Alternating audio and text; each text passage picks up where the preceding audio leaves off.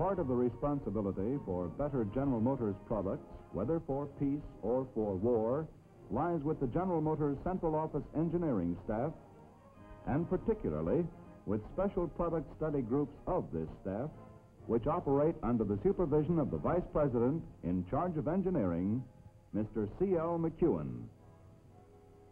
These product study groups take an important part in the job of practical engineering, the improvements in present products, and in the initial development of new products that might later be considered for manufacture by General Motors divisions.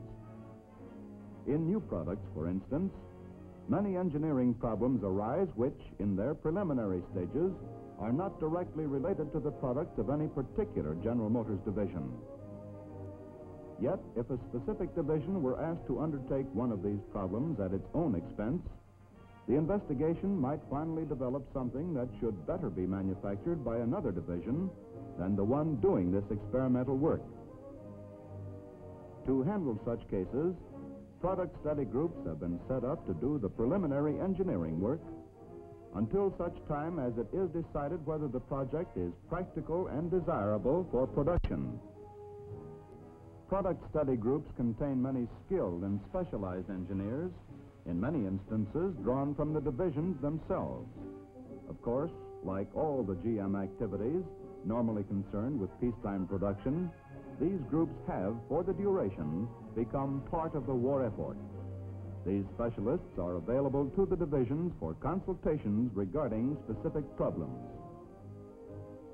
Here is how a typical product study problem originates and how a product study group operates to solve this problem. In this particular instance, after studying combat reports and pictures from the battlefront, the Central Office engineering staff, working in cooperation with officers from the United States Army Ordnance, decide that something should be done to make tanks ride smoother.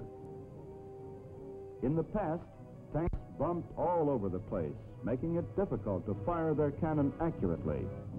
These bumps and jars were often so serious that they would cause the tanks to throw their tracks and thus become sitting ducks for whatever enemy happened to be handy.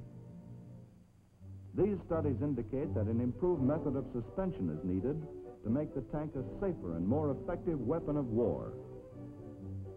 The decision having been made to do something about it, a budget is set up and the job assigned to a product study group familiar with this subject. Since, in this instance, 3 different GM divisions are producing or planning to produce Army tanks, the product study suspension engineers contact the division engineers whenever necessary to get their ideas and keep them informed about what is going on. In this suspension project, as in many other General Motors wartime projects, GM's peacetime know-how is of immeasurable value. Long years spent in developing improved means of suspension for General Motors cars, trucks, and diesel locomotives have made these particular engineers experts on the various phases of suspension. Thus, if anyone can develop a better means of tank suspension, these would seem to be the men best qualified to do it.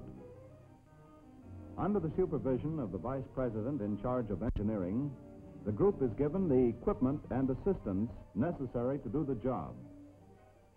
After analyzing the project from every practical angle, they proceed to draw up rough sketches incorporating a basic principle of tank suspension which they feel might work. These rough sketches are studied and revised until the soundness of the idea is firmly established. Then blueprints are made, showing in detail the scale and workings of each individual part of the unit. Again, everything is checked and, if approved, a rough model is made up. The model is tested under conditions simulating those that must be met by the actual tank. Pictures and graphs are plotted to determine definitely everything that goes on. General Motors engineers want facts, not guesses. Then, if the idea for improving tank suspension still stands, a complete working model is made up.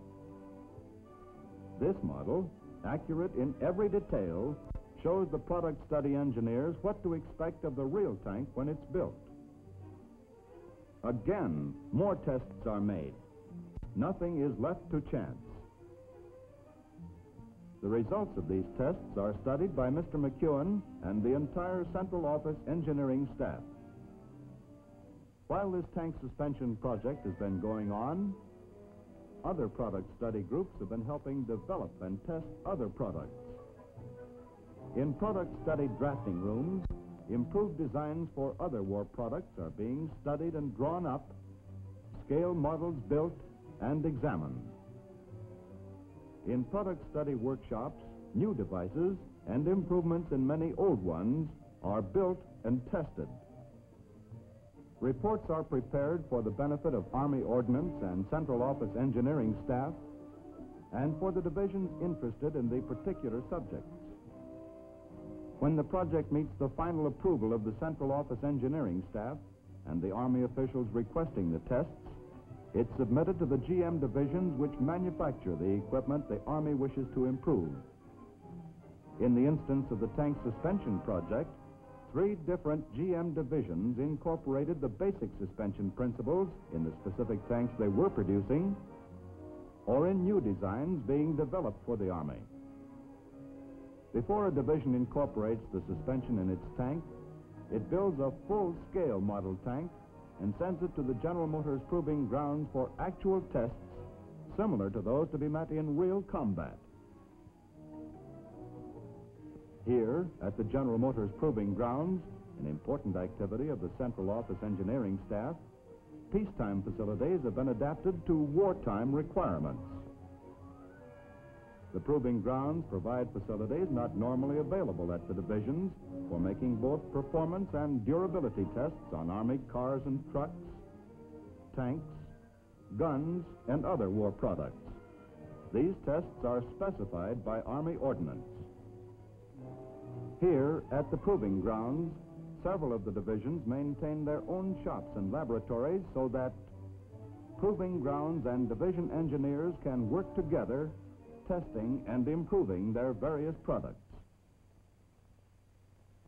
A brief glance at the divisional activity shows us the constant testing and checking that stand behind such wartime products as Fisher Body's medium tank,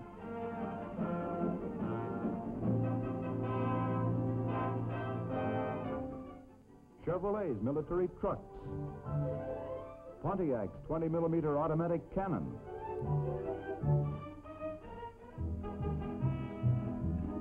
Oldsmobile's famous automatic cannon, and Cadillac's outstanding light tank.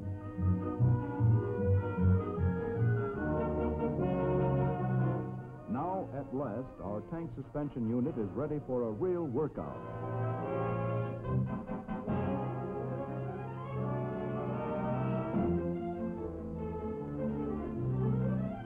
Here we go, over rough roads, bumps, and obstacles, through deep, oozy mud, water, and sand, uphill and down dale. Facing almost every field condition, the tank is given every driving test. Under the careful supervision of product study, division, and proving grounds engineers, every phase of the suspension unit is tested, checked, and tested again. If necessary, further changes in design are made and everything tested all over again until all are satisfied that this tank suspension does the job, that it is the best result that can be obtained.